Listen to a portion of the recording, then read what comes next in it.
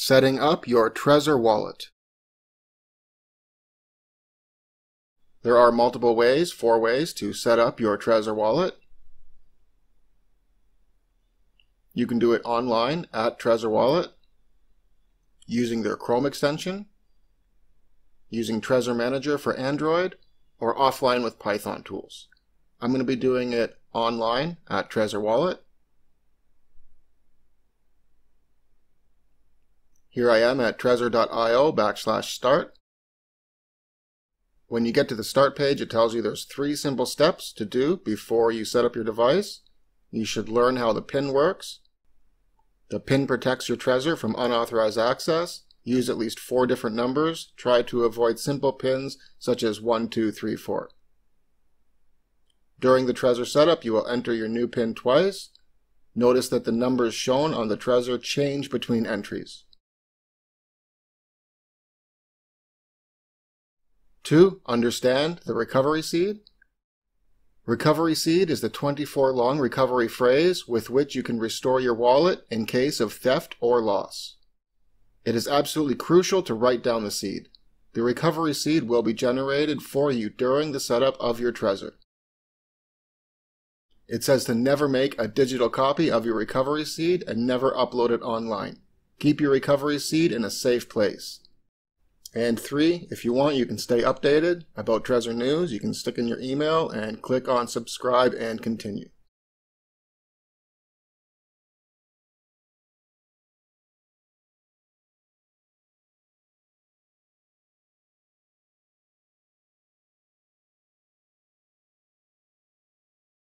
You can go ahead and view their warranty information if you want. I'll click on Done. Let's go.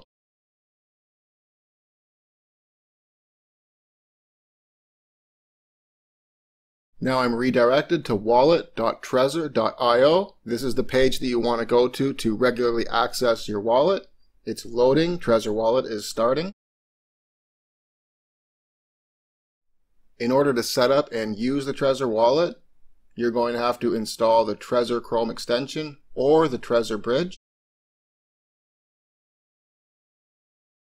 The Trezor Bridge is available for Windows, Mac OS, and Linux. Notice that if you are using Arch Linux, you'll have to download it through the Arch user repository. I'll go ahead and click on Install Extension since I am using Chrome here.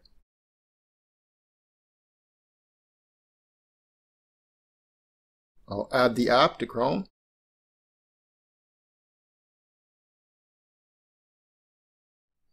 Once it is added to Chrome, it'll start loading the wallet again.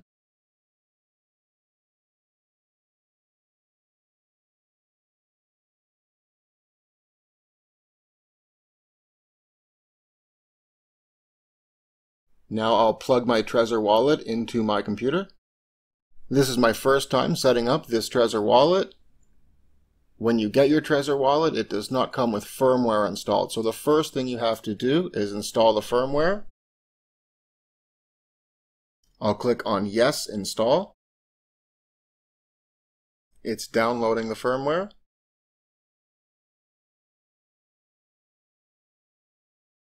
Updating firmware, I'll click Continue on my Trezor. Allow my Trezor to update the firmware.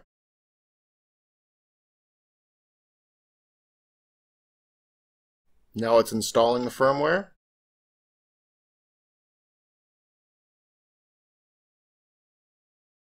And it tells you to confirm the fingerprint that you see on the screen with the numbers on your Trezor.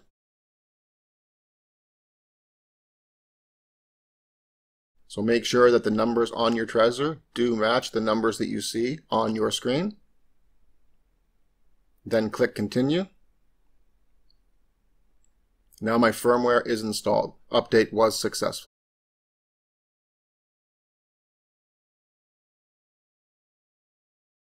I'll unplug my Trezor and then I'll plug it back in.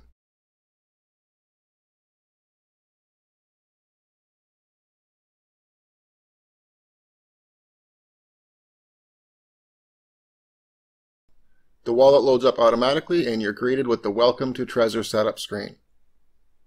First, I'll put in a device label. I'll call my wallet Trezor Wallet. Then I'll click Continue. This brings up the PIN number option. The Trezor will show 9 squares, in which case you have to match up those squares with the ones you see on the screen. I'm going to try PIN number 4114. So I'll click the center, then the top left again, and the center again. And it says that it's too easy to guess, so I'm going to have to choose a different PIN number. It has to be totally different numbers. You cannot use the same number twice. So I'm going to select 8. I'll select the center left, 6, center right, 4, center, and then 2, bottom right. And then I'll click Enter. I'll re-enter my PIN number. You can see that the numbers have changed on the Trezor device.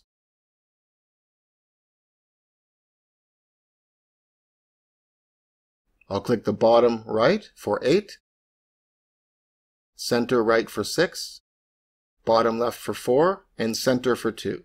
Then I'll click Enter. Now I have to write down my recovery seed.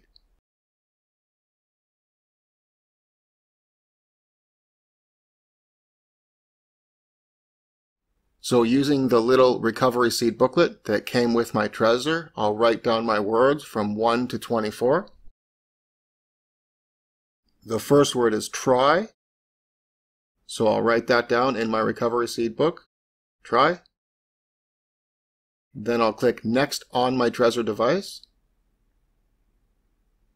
The second word is scout, so I'll write down scout in my recovery seed booklet.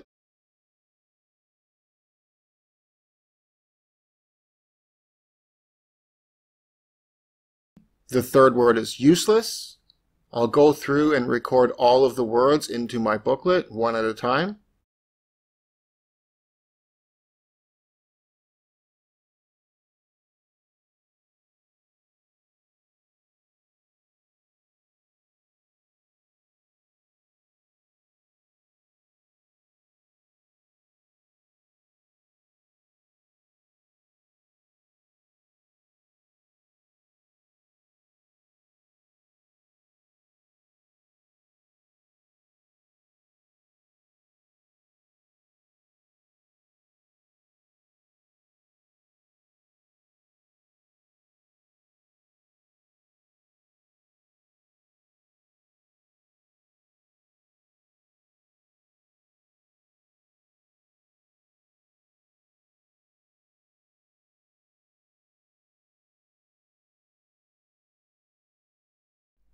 Now I'm done recording my 24 words. It will go over and show me the 24 words again. Make sure that you have recorded down the 24 words properly. If you don't, you won't be able to recover your device in case of loss or theft, or if you have to update the firmware. Now that I'm done recording my recovery seed, it asks me to enter my PIN number. I'll select the top right, bottom right, center left, and top left. Then click Enter. Now it will load my wallet. You'll see 2 accounts on the left, account number 1, which is the SegWit account, and under that, legacy accounts.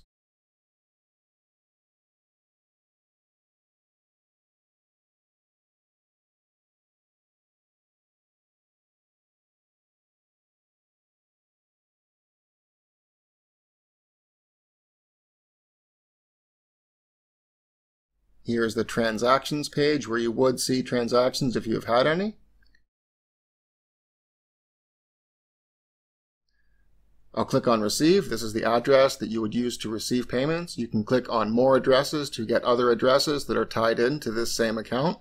You can send payments to any of these addresses and it will show up in the same account. I'll click on Send. Here you can enter an address, an amount, select a fee, and then send Bitcoin.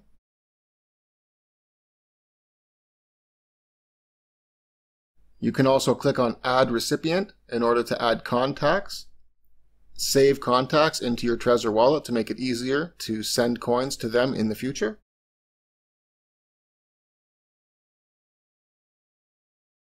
If you have coins in your primary account, you can click on Add Account to add other accounts. I'll go ahead and change Bitcoin to the Bitcoin Cash wallet. A warning comes up showing you that you are using the Bitcoin Cash wallet. Ensure that you do not receive Bitcoins to the Bitcoin Cash wallet or try to send Bitcoin Cash to a Bitcoin wallet. It reloads my wallet for me.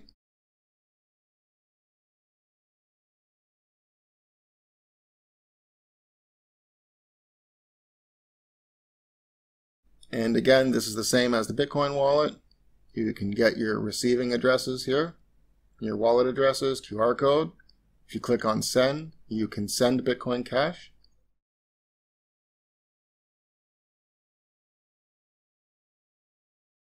I'll go ahead and change the wallet to the Dash wallet.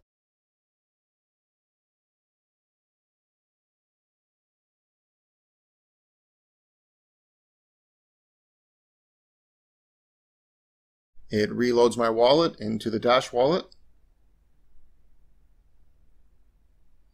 Again, receive, send, and a sign and verify option. I'll change the wallet to Litecoin.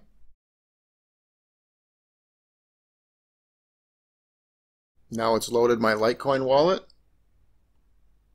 Again, the same as the Bitcoin wallet. It has legacy accounts and SegWit accounts. You can receive and send payments.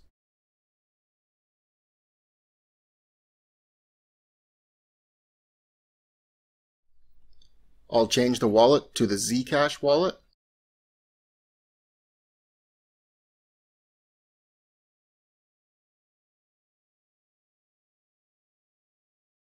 Here you can see you can receive ZCash, get more addresses. You can send ZCash, put an address, an amount, fee, click send. You can also add recipients, contacts, and there's also the sign and verify option. If I go ahead and change the wallet to Ethereum wallet, it's going to redirect me to my Ether wallet. I'll click on Go to My Ether wallet.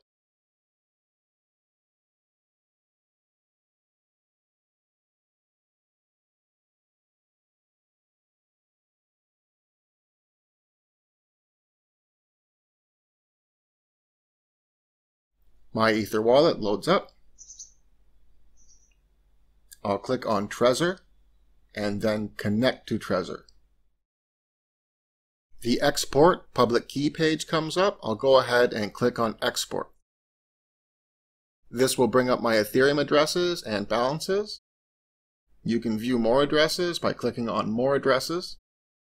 I'll select the first address and unlock your wallet.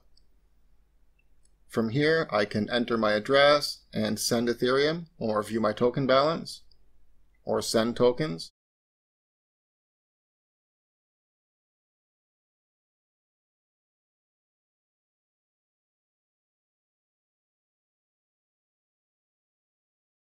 If I click on View Wallet Info, again, I'll click on Trezor, connect to Trezor, export my public key. Select my address, unlock your wallet, and here you'll see your receiving address, your QR code. You can also check your Ethereum and token balance. If I want to access the Ethereum Classic wallet, I'll change the network from Ethereum to ETC.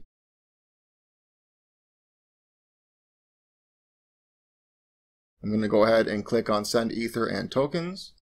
Then I'll select Trezor and connect to Trezor. Export my public key, and again select my address and unlock my wallet. Here you can enter in an address to send ETC to, an amount, and send your ETC. You can also view your balance, your address, and your tokens. Again, I'll go into View Wallet, export my public key, select my address, and here you can see your QR code, address, balance, and token balance. I hope you liked the video, I hope it helped, and thanks for watching.